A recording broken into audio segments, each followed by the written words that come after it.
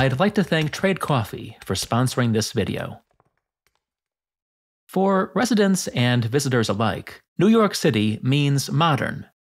The latest restaurant, the hot new show, the cutting edge of architecture. But in concept and design, many aspects of the city that never sleeps are 2,000 years old, directly inspired by Roman architecture and urban planning.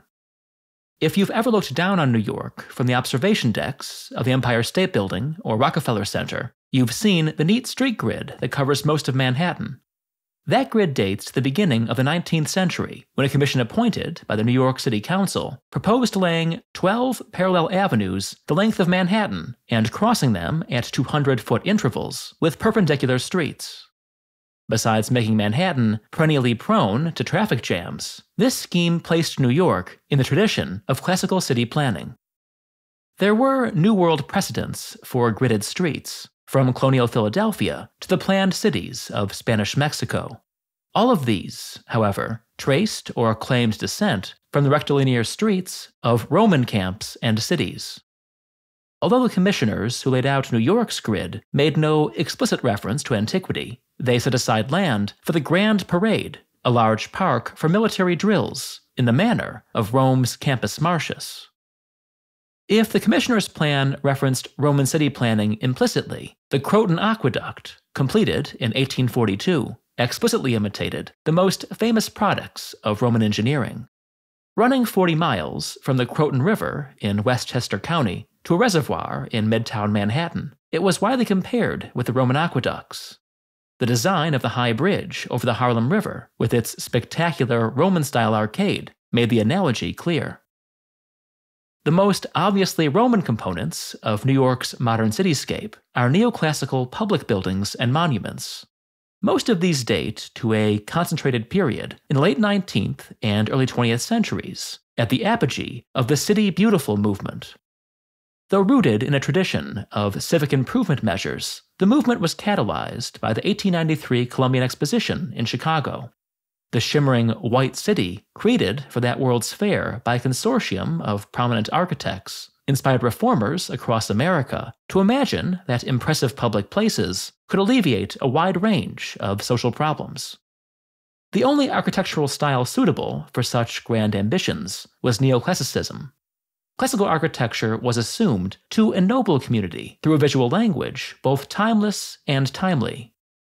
When, for example, Congress decided to apply City Beautiful principles to the National Mall in Washington, D.C., a delegation of architects was sent, among other places, to Hadrian's Villa in Tivoli in search of suitable precedents. Although it inspired reimaginations of entire cities, like the famous Burnham Plan of Chicago, the principles of the City Beautiful movement were usually realized through individual buildings with neoclassical detailing and a Roman sense of grandeur. In New York City, the most distinguished such buildings were produced by the firm of Mckim, Mead, and White.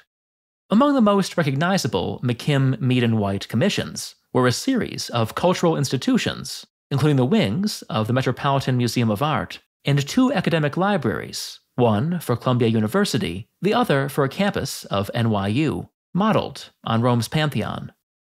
The firm was also responsible for the Manhattan Municipal Building, a 40-story neoclassical leviathan entered through a Roman triumphal arch and crowned by a choir of pediments and tholoi. Adjacent Foley Square, bounded by 2 other imposing neoclassical buildings of similar vintage, suggests how much of New York might have looked if the City Beautiful movement had lasted longer. As it stands, Foley Square is New York's closest equivalent of a forum. The Manhattan Bridge, a short distance from Foley Square, shares its neoclassical styling. The colonnade that bounds the approach plaza on the Manhattan side was inspired by St. Peter's Square, and the gateway through which traffic passes was modeled on the Arch of Titus in Rome. Impressive though the Manhattan Municipal Building and Manhattan Bridge are, neither could compare with Penn Station, arguably the most spectacular neoclassical structure ever built in America.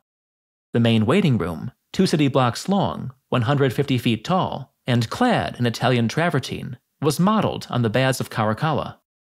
The architect was so concerned with fidelity to his model that he visited the baths with a team of workmen, whom he posed among the ruins to gain a sense of scale. It was in monuments, however, that the City Beautiful movement found its purest expressions.